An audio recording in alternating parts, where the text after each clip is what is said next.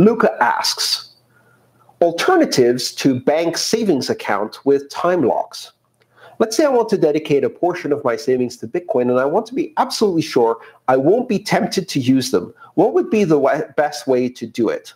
I could create a wallet and put the keys in a difficult place to access, like a trusted person I previously instructed not to give them to me until 2030.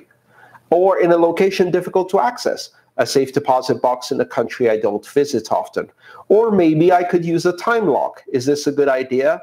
Is it safe from future upgrades? Is it easy to use? Or do you have any other suggestions? Ooh, this is a tricky question because all of these sound both kind of cool and interesting and great ideas if you have very low self-discipline.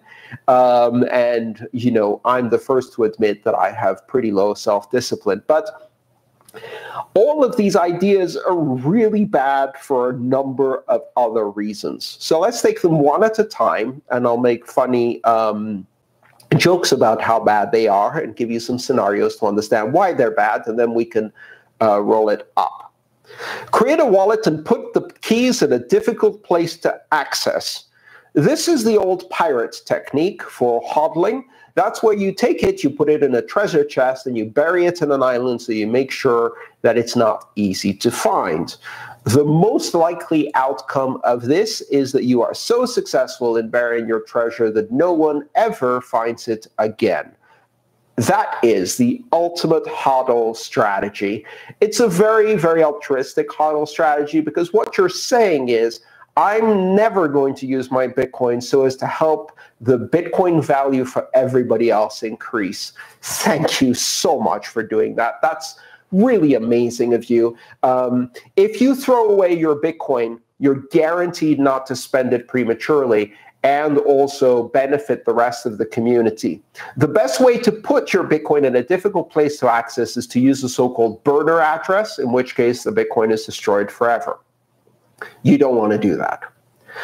A trusted person you've previously instructed not to give them to you until 2030. I don't know what kind of people you hang out with, but a person who I consider trusted today, I would probably extend that trust for 6 months. I would not extend anyone trust until 2030. Probably not even my relatives. You know, a lot of time between now and 2030. In 10 or 12 years, you know, people can develop addictions, gambling problems, things like that.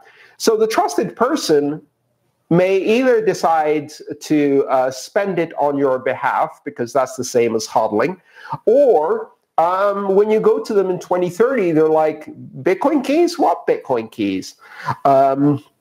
So then you have a bit of a problem. I wouldn't do that either.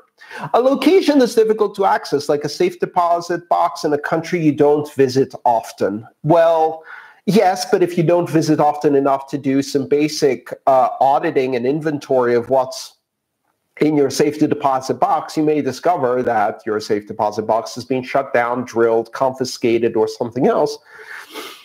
So that's a bit of a problem. A time lock.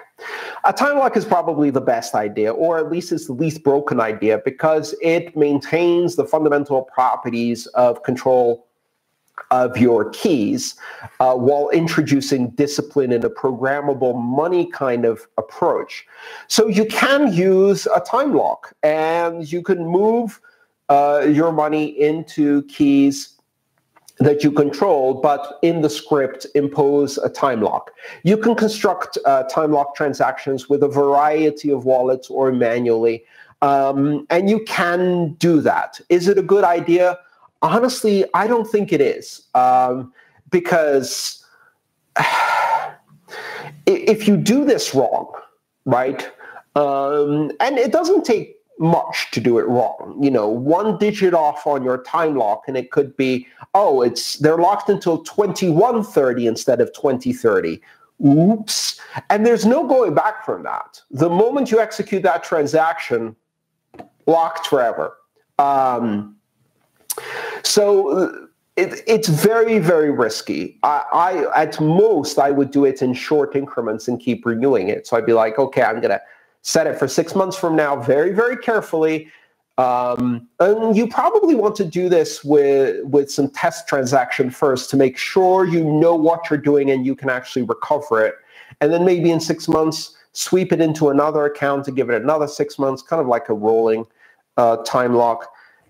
Is it safe from future upgrades? Yes, it is. Not because I can predict what future upgrades are, but because there's a fundamental design principle in Bitcoin, which is that the developers work very carefully to not invalidate any form of unspent UTXO, no matter how weird it might be, or whether it depended on some kind of weird bug, et cetera, et cetera. So every change made is backwards compatible, so you never invalidate unspent coins. And all coins are safe from future upgrades. That's been the principle until now for 10 years. I don't see that changing. It's a fundamental principle, and I think it's going to be safe from future upgrades. It's not easy to use, however. There's a lot of risk in trying this, but good luck to you. I'm looking in the chat, and lots of people are liking the idea of time locks and short-term time locks, but I wouldn't do it with my funds. I haven't done it with my funds. I use various other security mechanisms, including multi-sig and seeds with passphrases and secure storage locations, all of which are, standards-based techniques for reliable and secure storage of seeds. But I don't use time locks. I would be too scared to use time locks at the moment for fear of messing it up. And, good luck.